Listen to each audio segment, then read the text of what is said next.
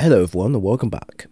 Heart of INMOST has gone through a number of rough patches to nerf its effectiveness on the field, and although it has now been reined in, it's still quite good under certain circumstances, which is why today I'm going to make this build even better by applying a trending weapon to the mix, the Buried Bloodline.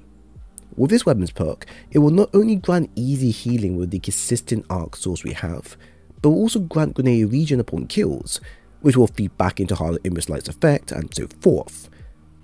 Simply put, Heart is in a good spot, but it can be better if we improve its key weaknesses. This is how we're going to do it. Starting with aspects, you're going to want to have Touch of Thunder, which allows our pulse grenades to create ion traces periodically and also get stronger the longer it is out. Then you want Knockout, where critically wounding a target will increase your melee damage and start regaining your health. The following allows us a basic level of creating a fantastic build that increases our base ability attacks through the gameplay. Knockout in Endgame is good when activated at the right time, but not reliable with how often you get one-shotted. For Fragments, Spark of Ions, where defeating dual targets create ion traces. Spark of Recharge, where while critically wounded, your melee and grenade energy recharge faster. Spark of Magnitude, where lingering grenade durations are increased. And Spark of Shock, where your arc grenades jolt targets. Running the best arc setup in game, the following fragments will make sure our arc abilities and pulse grenades provides the best amount of damage and energy going forward for the build. With this in mind, it will make it easier to manage Heart of INMOST cooldown levels in between each ability usage. For the mods and stats, both Resilience and Discipline will be the two stats to invest in while using Heart of INMOST Lite. Resilience at tier 10 will be giving us a 30% damage reduction and a 21-second cooldown when using thrusters. The 30-second cooldown when using our thruster will be an important key here for allowing us to quickly refill our abilities once one has been actively used. It will also trigger both Powerful Attraction and Reaper mods for easily sustaining a high armor charge flow as we play. You can reduce the stat down to a tier 8 to 9, but with endgame mobs capable of one-shotting you, you have a higher resilience stat will be important for the survival of the build. Also, by us having Devour on hand, it will allow us to get away with being flexible in these areas if need be. Lastly, having Bolstering Detonation on top of the Ion Traces regen is also beneficial in the long run. Our Discipline is at tier 10, and at this level, we'll be getting a 1 minute, 1 second cooldown using our pulse grenades. Although it has a high cooldown rate, this is beneficial with how strong the pulse grenades are once in action. We do have Heart of INMOST Lite, Grenade Kickstart, Ion Traces, Spark of Recharge, and Bomber in play, which will help to elevate the problems it may have. And now with Devour on hand, this will make sure that using a grenade is a lot more easier without the need of waiting so much. This next section now will be covering the armor charges and additional mods. Charged Up will allow us to hold on to more armor charges as we play and collect, while Stacks and Stacks will make sure our armor charges collected will always be 2 instead of 1. Next, we have no harmonic mods as we have replaced it with the Ashes Assets mod instead. However, Powerful Attraction and Reaper is available, and this will cover the need of creating orbs of power for the build.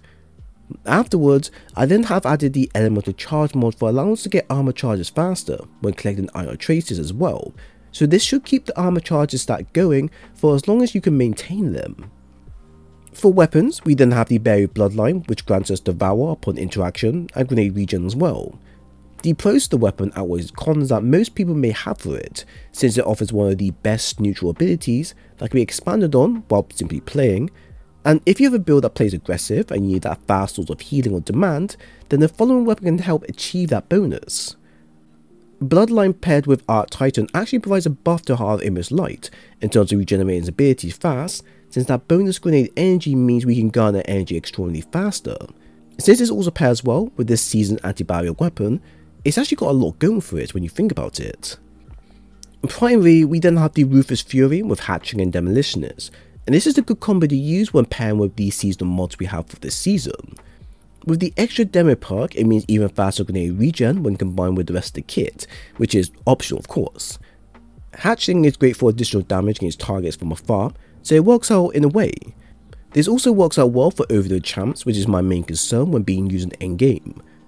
However, the kept confidence with loose change and collective action is also a good weapon to use, since we can consistently activate these perks via the ion traces collected.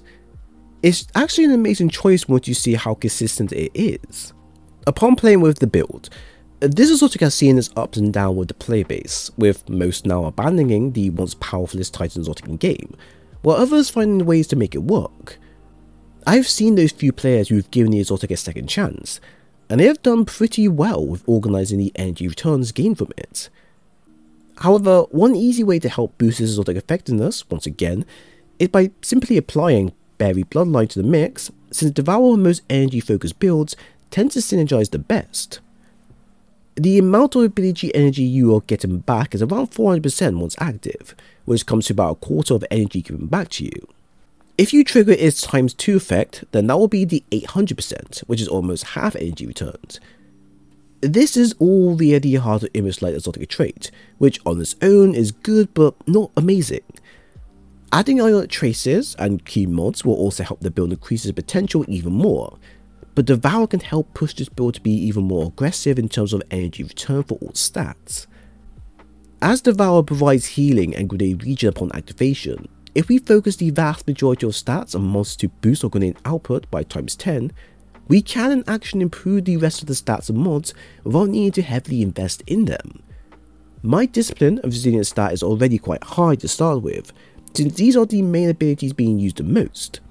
But discipline is the key stat where we'll be seeing everything in play.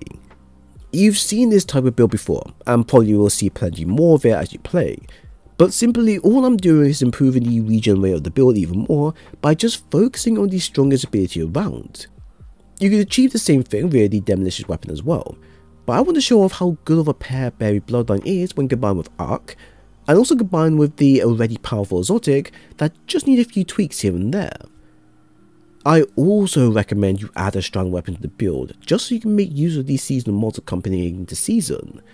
Unraveling Orbs and Horse Shuttle both provide a debuff when applying, and it works out well when paired with the Bloodline, as any kills made by us will refresh the Devour and Grenade regen.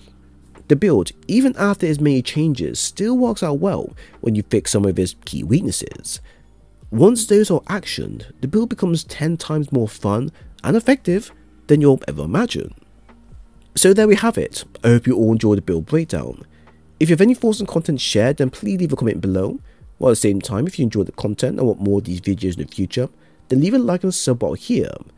I will leave a dim link for the build below. If you want more stuff like this, then I have a playlist available covering all types of builds you desire. It was great sharing today's video with you all, and I hope to see you again soon.